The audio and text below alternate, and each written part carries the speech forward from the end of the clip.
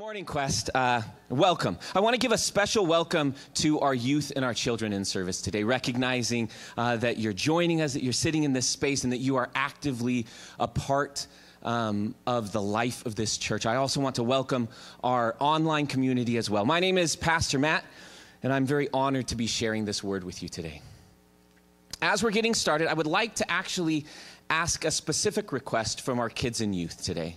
I have two strong beliefs, you see. One is that I believe the children are our future. Teach them well, right? You know that one. I actually do. I'm right there with Whitney. I believe that the children are our future. I believe that kids and youth have such profound and important insights about the world. And we just have to give space to hear them. Amen?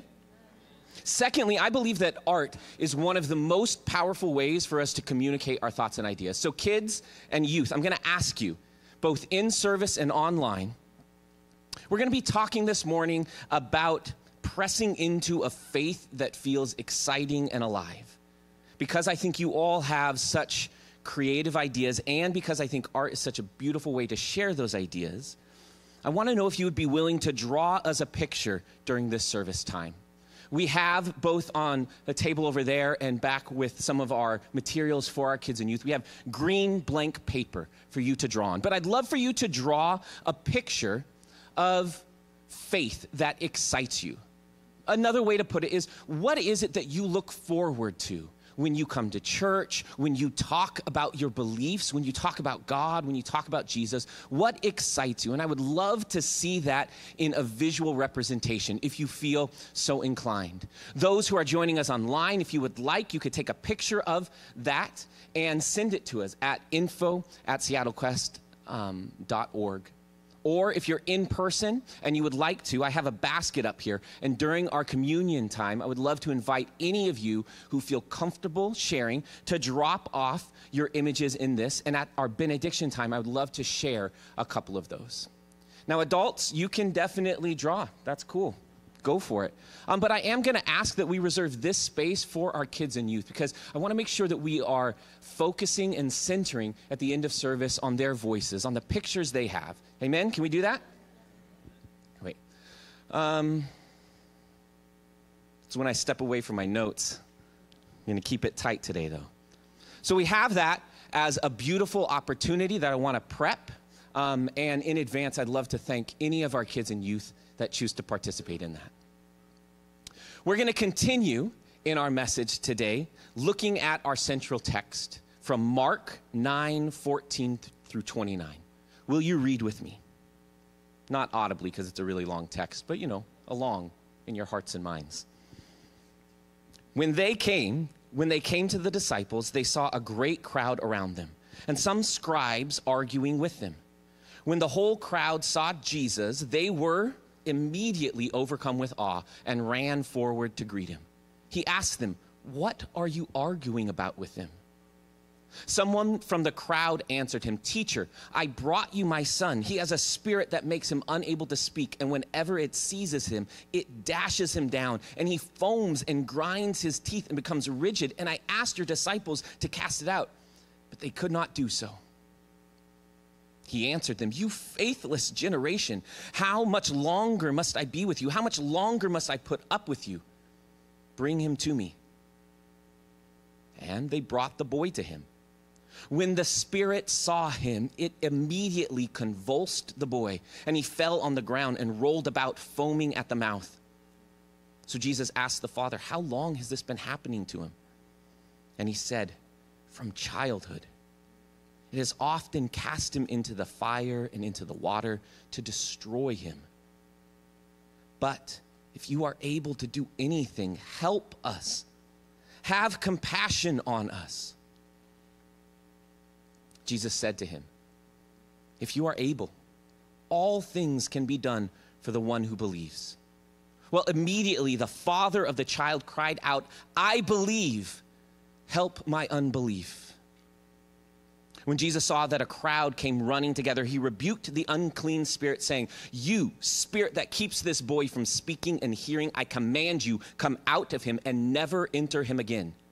After crying out and convulsing him terribly, it came out, and the boy was like a corpse, so that most of them said, "He's dead." But Jesus took him by the hand and lifted him up, and he was able to stand. This is the word of God for the people of God. Amen. I was going to have a picture up on the screen of me from high school, but you can just imagine this with like bleached tips and a puka shell necklace. That's about where I landed in high school. I grew up as a pastor's kid, and I can see many of you thinking, oh, the tattoos make sense. Those pastors' kids, watch out. I did most of my substantial growing up in the khaki-clad, floral print-appropriated valley of Central California. My dad was a pastor of a community at a predominantly upper-middle-class white church. The church was more culturally Christian than anything else, and it placed a heavy, and I mean heavy emphasis on purity from the debauched things of this world.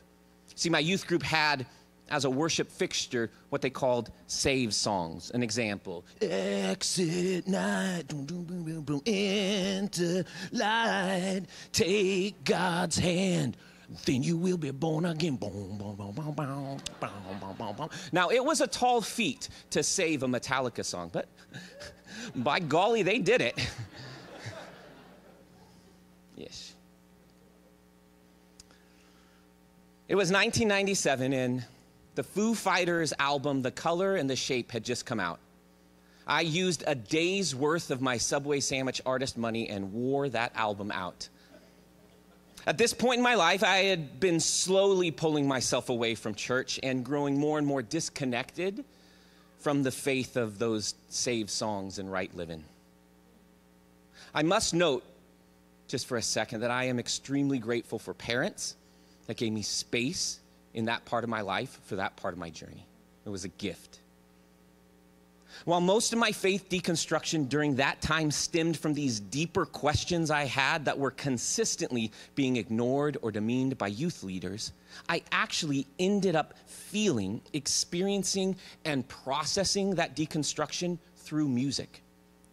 I was compelled by artists like the Beatles or Stevie Wonder, who leaned into difficult questions through their lyrics. De La Soul and the Beastie Boys rapped about experiences I could barely understand, but that felt so authentic and real to me. Music was an instrumental space for me in understanding the complexities of life and of my faith.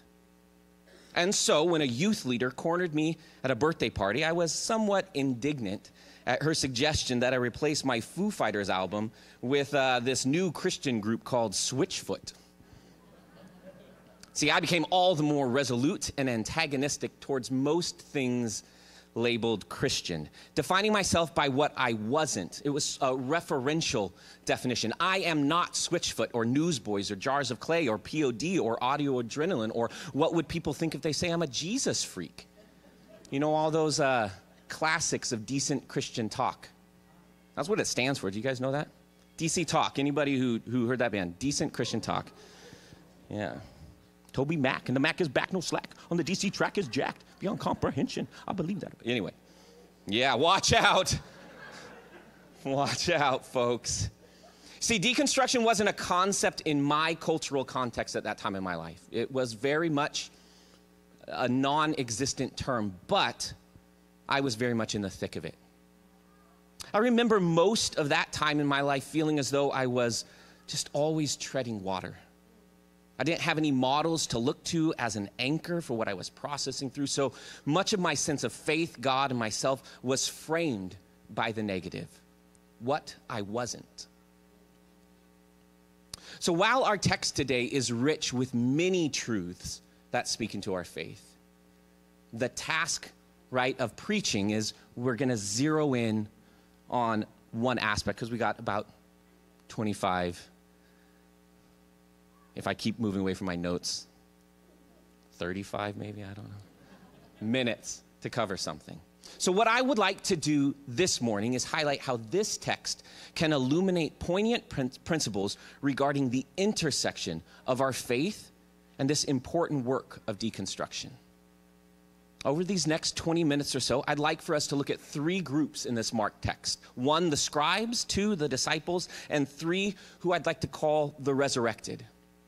It's my intent that at the end of our time together, we will not only rescue poor Switchfoot from the deconstructed trash heap of 90s Matt, but ultimately, we will see that deconstructing our faith, while important in untangling harmful cultural beliefs that get tacked onto our faith, is incomplete and ineffective if we stop at the negative, if we stop at what we are not.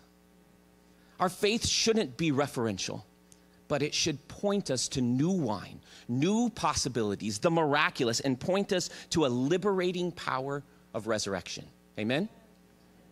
This, in part, is why we are in this current sermon series, Mysteries and Miracles. The parables, these mysteries, provide metaphoric images and language to help us challenge much of this white Western-centric evangelical claims around certainty, moralistic relativism that have become culturally saturated in our culture and used by particular groups to stake a colonized claim on our Christianity. And in equal measure, the miracles model for us a power that adds traction to the deconstruction work of the parables. Additionally, miracles remind us of who we are, the resurrected, the liberated, into new life, and as Pastor Aaron preached last week, a life more abundantly. You see, Quest, we were meant to live for so much more. You see where we're going. A little context for our passage. Just before our passage, Jesus, Peter, James, and John had all had a miraculous, amazing experience up high on a mountaintop.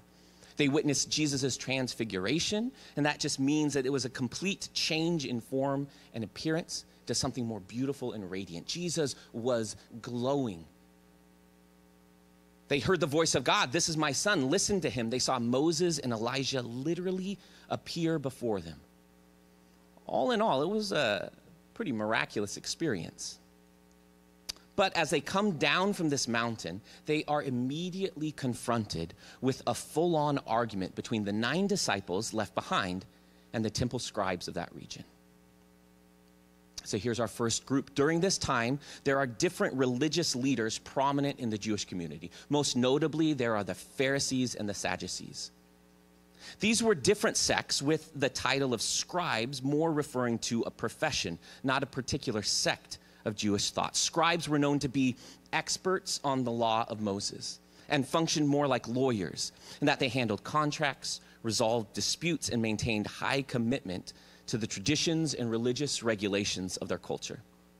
Similar to today, Pharisees or Sadducees could be scribes, like pastors can also function as theologians. But in their interpretive frame, they shaped how they went about reading their sacred texts. As an example to present day time, the author Wayne Grudem might be seen as a scribe in the Reformed theology sect, and N.T. Wright, a scribe using a more progressive interpretive frame out of the Anglican tradition. Both individuals pressing into the same sacred text, but drawing at times very different conclusions. Does that make sense? So we don't know what sect these particular scribes are from, but we do know that they are in the throes of an argument with the disciples. Now, it'd be easy for us to place the full weight of blame for this argument on the scribes. They're trying to discredit Jesus, or they're being gatekeepers. They need some good old-fashioned deconstruction. See, after all, this is the same group that in Matthew 23, Jesus woes at, W-O-E, woes at. He calls them hypocrites, blind guides, whitewashed tombs, snakes, and a brood of vipers. Pretty harsh terminology. Clearly, Jesus will easily identify the source of this argument as the uninvestigated and unexamined thinking of those scribes, right? Let's go back to our text. In verse 16, Jesus asks what this argument is all about, and we're introduced to 2 of the soon-to-be resurrected. A demon-possessed boy and his exhausted, cynical father. Well, surely after hearing the Father's cry and based on our previous interactions with the scribes, Jesus will use this as another teaching opportunity to deconstruct the theology of the scribes. Woe to you who haven't interrogated your thinking. Deconstruct, for the kingdom of heaven is at hand. That's not from the Bible. I just wrote that there. But Jesus doesn't. In fact, the scribes, the group symbolizing the dominant religious system at this time, all but disappears after we're introduced to the boy and his father. Instead, Jesus turns towards his disciples and calls out, "You faithless generation." The disciples at this point have more or less been on an intensive 3-year deconstruction retreat with Jesus. It was epic. They've heard him teach about destroying the temple, being born again. Jesus challenged rigid Sabbath practices in Luke 6:9, and not only deconstructs culturally assumed ethnic boundaries and gender norms, the Samaritan woman at the well, but also greatly expands how the disciples were to understand worship, no longer contained in a structure or a place, but made manifest in spirit and truth. They have seen, experienced, heard, and been in the thick of deconstruction. The disciples have been the prototype for deconstruction. They were the rebel sect of Judaism that's going around challenging traditions and rites and rituals of faith. On top of that, we see just a few chapters earlier in Mark 6 that they had already been given the authority to heal and cast out demons, and in verse 12 and 13 had success in doing so. So when we hear the Father report, "I asked your disciples to cast it out, but they could not do so," we should wonder why. What's happening in this instance that has changed what we previously have seen possible by the disciples? Our scene shows us that there is a father and a son, and they are in desperate need of healing, life, hope, compassion. But the disciples, as we see, are preoccupied with their argument. The father and son are left on the margins. Now, before going any further, I'd like to note that challenging oppressive beliefs and systems, contending for justice and equity, raising our voices, that matters. But if at any time the argument causes us to miss the marginalized, oppressed, hurting, the literal, in our text, voiceless around us, then we've missed what really matters. Because, church, we were meant to live. So perhaps the disciples forgot the miracles they've been witnessing up to this point. Maybe they forgot that Jesus' miracles were always intended to liberate, not litigate. Just a chapter earlier in Mark 8, the disciples are faced with a miracle they've seen before, feeding a multitude of impoverished and hungry people, but they still tell Jesus to send them away. They forget that Jesus had already fed the multitude. They were meant to live for so much more, and there was a forgetting that regularly happened. Maybe the disciples got drawn in by the sense of power that argumentation can often provide us. You see, in the next chapter, we hear James and John arguing with the other disciples about power and who will have a privileged seat in God's kingdom.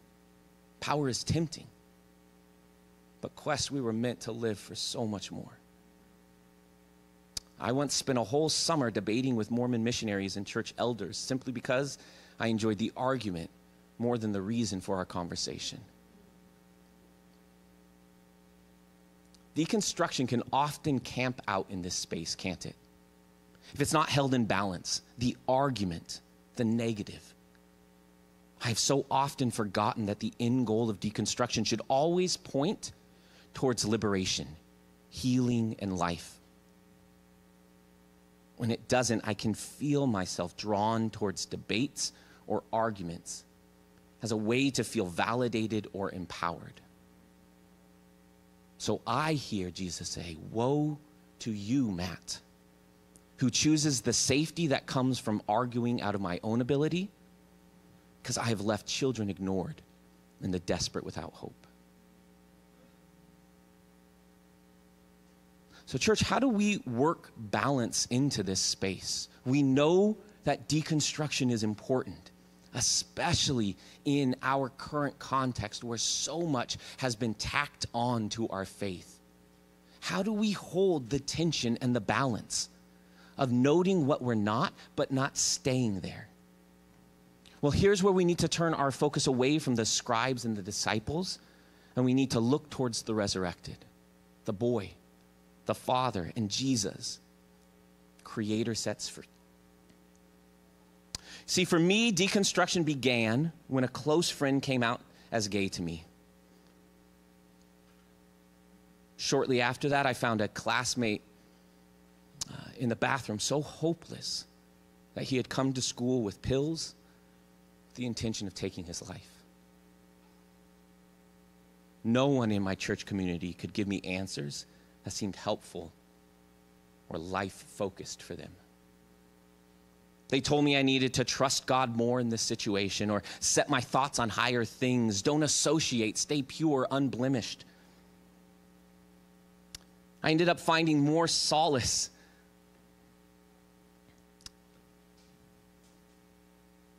in the music of Annie DeFranco or Riot Girl than I did at my church. But my own solace did nothing for my friend.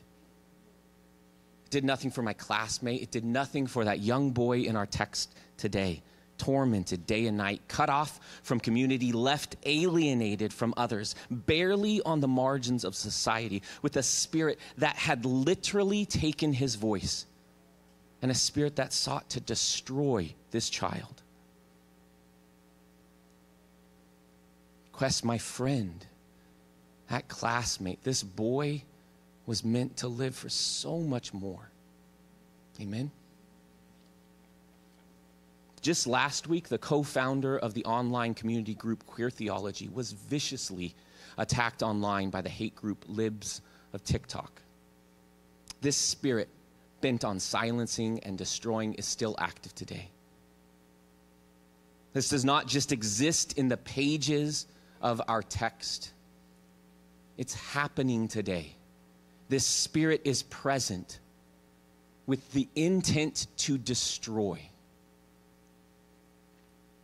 These manifestations may look different than first century Galilee, but this spirit still torments the young boy, my high school classmate, the targets of online hate groups. This spirit seeks death, not life, but quest. We were meant to live. Amen? For so much more. You see, the father in our story knew this. The man with leprosy in Matthew 8 knew this. We were meant to live. The woman with the issue of blood knew this.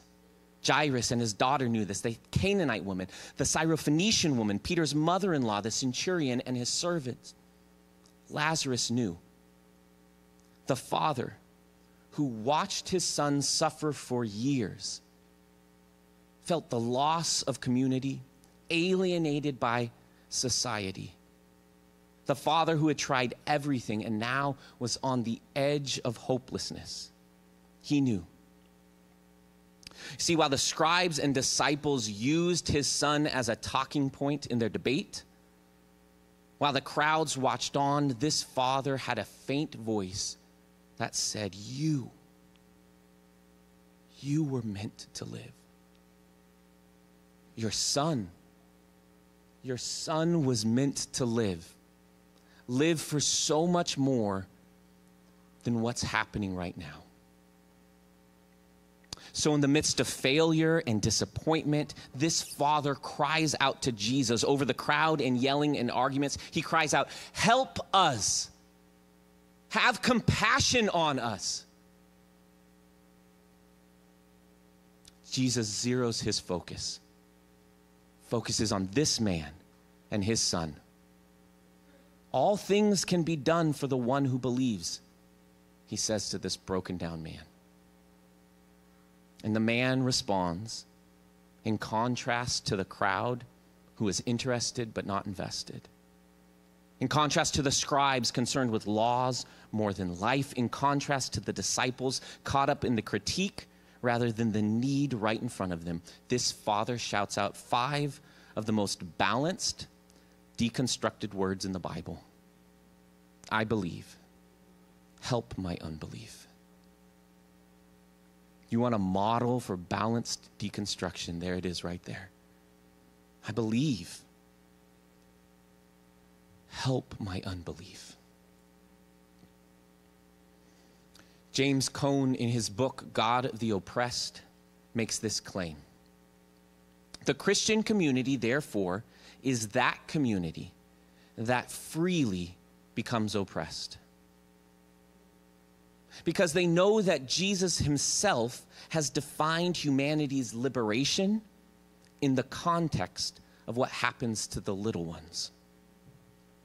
Christians join the cause of the oppressed in the fight for justice, not because of some philosophical principle of the good, or because of a religious feeling of sympathy for people in prison. Sympathy does not change the structures of injustice. The authentic identity of Christians with the poor is found in the claim which the Jesus encounter lays upon their own lifestyle, a claim that connects the word Christian with the liberation of the poor. I love how Cone says that. It connects the word Christian with the liberation of the poor. I want to take a bit of an aside.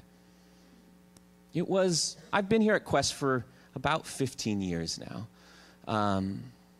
and never wanted to be a pastor. Partly is because of what I witnessed my dad go through, my parents go through. Part of it was because I wrestled with what sort of witness I would have if I had that title of pastor. And so whenever I would be out in the world, I would never say that I worked at a church. And I would say, I work for a faith-based community. Sometimes I'd be like real Seattle. I go, I work for a justice-oriented, faith-based community.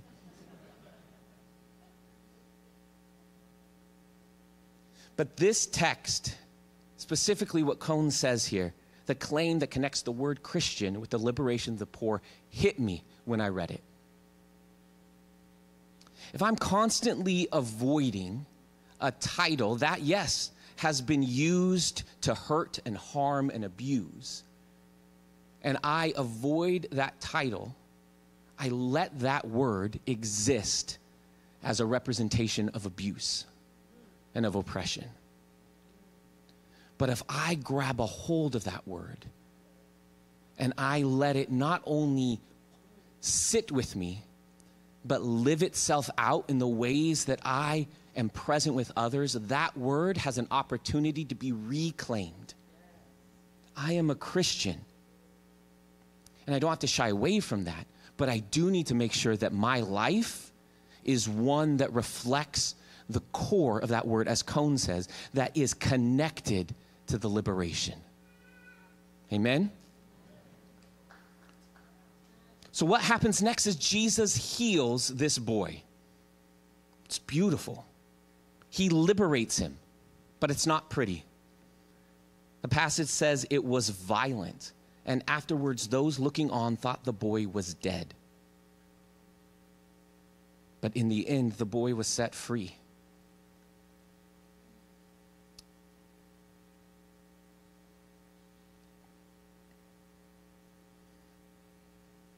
I love my ability to have deconstructed my faith.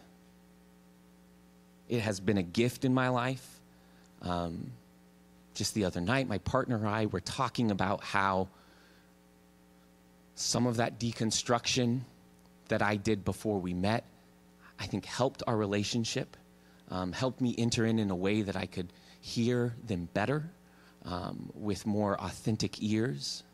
I love what deconstruction has done in my life and allowed me to find a more authentic faith.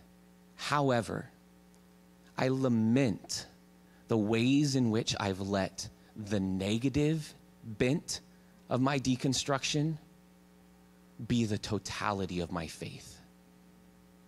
I lament the times when I framed how I entered into a relationship with somebody based on what I wasn't, rather than what I was.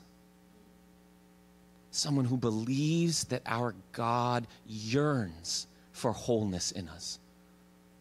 Someone who sees my friend in all of their queerness as whole and complete and beautiful. Someone who recognizes the depths of depravity and brokenness in our world and yet still believes that our God can bring life out of that. If I'm constantly defined by the negative, what is it that people are drawn to? Where is the power of this resurrection? This boy silenced, tormented day and night, being freed from that. That doesn't happen by just defining what Jesus isn't. That happens by Jesus standing in power and using that power to liberate the people around him. Amen? So sure, that's cool. I know I talk fast. I don't give a lot of pauses in this space. Because of my talking fast, this is actually where I think I want us to close. Ish. You know when we say close, right? Because I'm always waiting to send the piano player up. I'm like, they said close. Are they ready for it? Close-ish. I want us to camp on this idea. Compassion leads to identification, and death leads to resurrection. Cone, in his quote that we just read, recognizes that an essential quality of liberation requires identification. Jesus has compassion on this family. He enters into their story, and beautifully, he participates collectively in their liberation. He invites them into the liberation process. And so they shout out, I believe, help my unbelief. If you are here today, either online or in person, and you most relate to this father and his son, on the edge of hopelessness, but knowing deep down that you were meant to live for so much more than this. I want you to know that we here at Quest desire to be a community that identifies with your struggle, that hears it and commits to standing with you before Jesus, Creator sets free, to cry out, I believe, help my unbelief.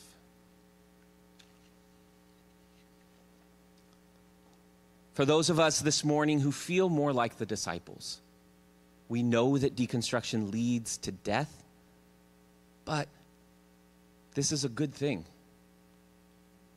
If systems and beliefs and churches and theologies skew towards abuse and oppression, then they need to die. Amen? They need to die. There is no place in the kingdom of God for abuse and oppression.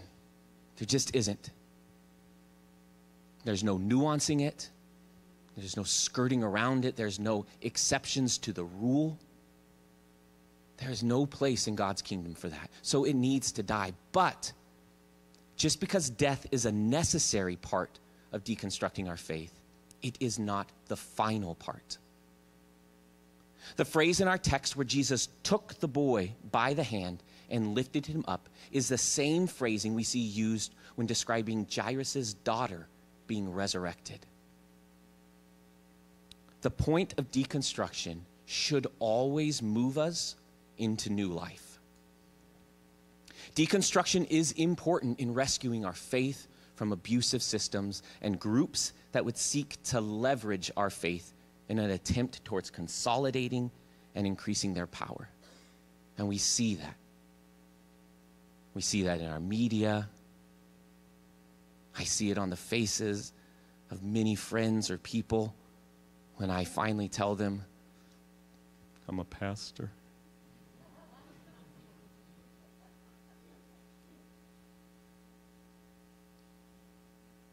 Deconstruction is important, as I said, in rescuing our faith from abusive systems.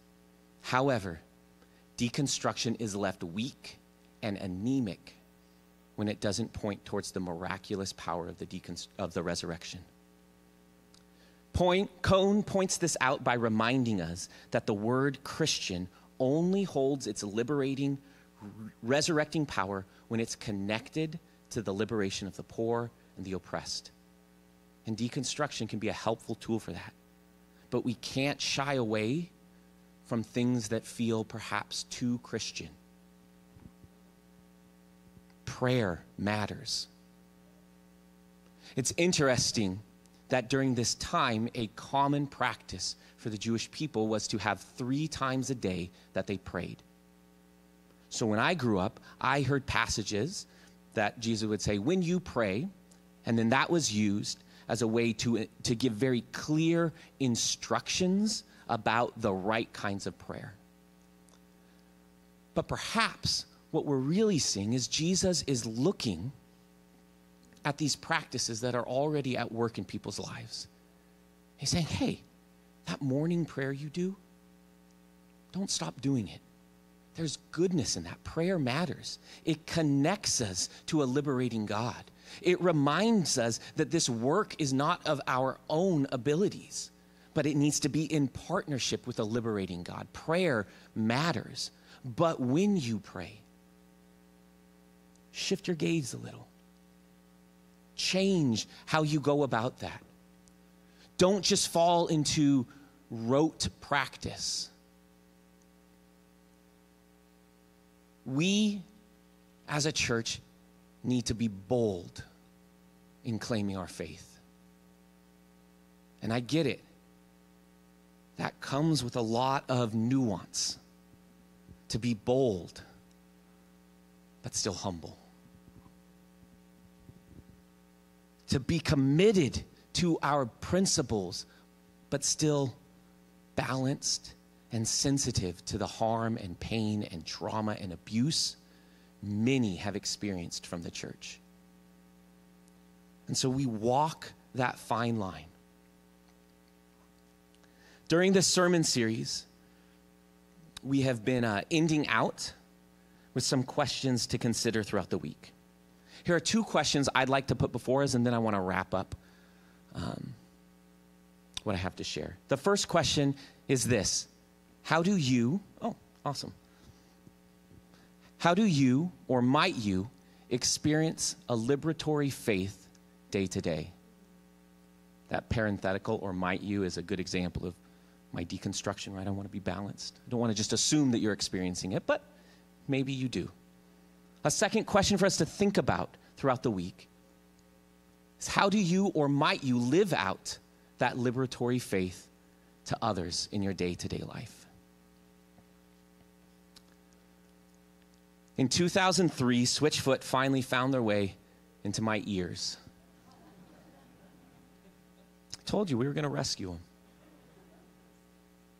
They found their way through this album called The Beautiful Letdown, which is celebrating its 20th year anniversary today, which makes me feel something about my age. But that's cool. That's cool.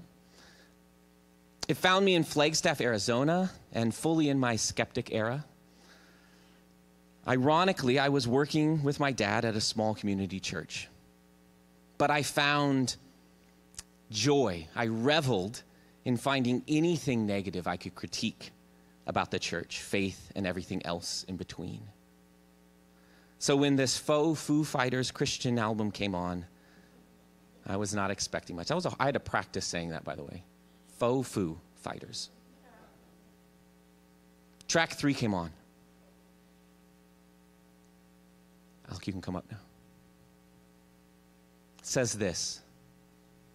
Fumbling his confidence and wondering why the world has passed him by. Hoping that he's bet for more than arguments and failed attempts to fly. Something shook in me. The chorus. We were meant to live for so much more. Have we lost ourselves? Somewhere we live inside. I sat in my car and I could feel my heart soften. Years of building up this calcified protection. Years of defining myself by all the things I knew I didn't want to be. The practices I knew were hurting people in my life. I heard that we were meant to live for so much more. Something softened.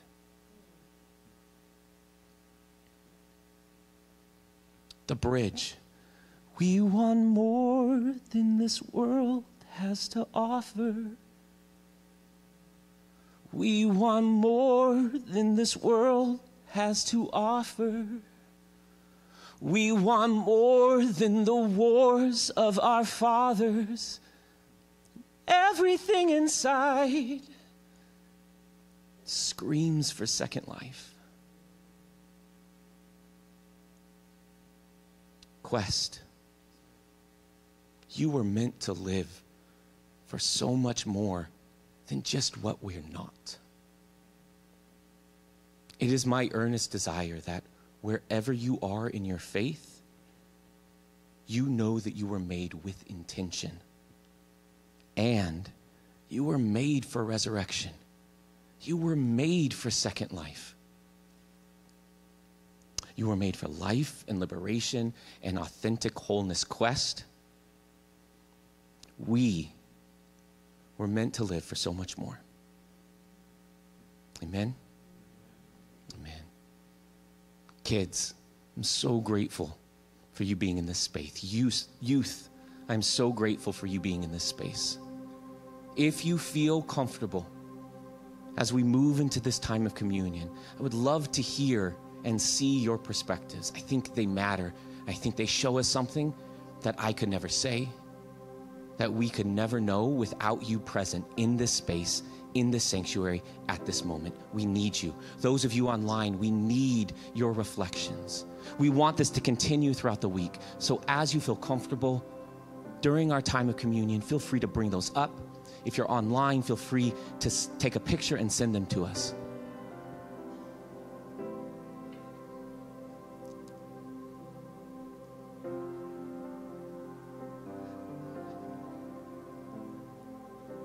I love leading worship. For those who are maybe this is your first time, hi, I lead worship. I love it. It's where I find my grounding. It's where I see pictures of who God has called me to be, not just who I'm not.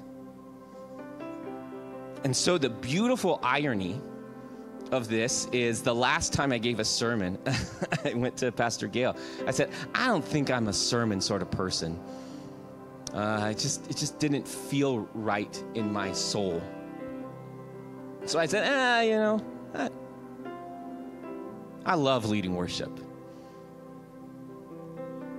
But to Pastor Gail's leadership and her insight, I think it was ordained for me to say something today. And maybe it has nothing to do with all of you. I don't know.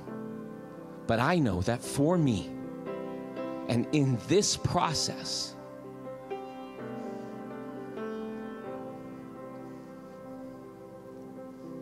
God has helped me recapture something. God has reminded me that I am meant to live for so much more. And I pray that you hear God's voice saying that to you as well this morning. We want more than this world has to offer. We want more than the wars of our fathers, because everything inside of us, Quest, screams, cries out, I believe, help my unbelief. It cries out for this second life. So will you pray with me? Pray not because that's what we do at the end of a sermon. Pray because you were meant to live for so much more than just rituals. Pray because you have something to pray about. Pray because you have someone in your mind that needs to know that they were meant for so much more. So Quest, will you pray with me?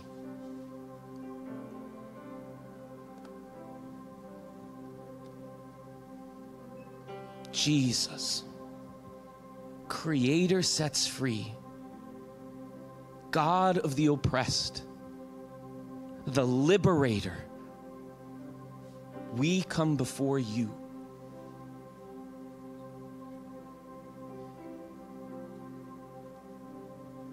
Lord, and we say, we believe, and in those spaces, Lord, help our unbelief. Help us to point to the miraculous work of resurrection. Help us to point to life and life abundantly. Help us not shy away from mysteries, but recognize how mysteries reveal the grandeur of who you are. And in doing so, Lord, help us proclaim life for the people around us. And we can only do that, Lord, through your power, through the miraculous work of what our faith is grounded in. Christ resurrected, and us, followers of Jesus, Christians, living into that resurrection power. Thank you. In your precious name, amen.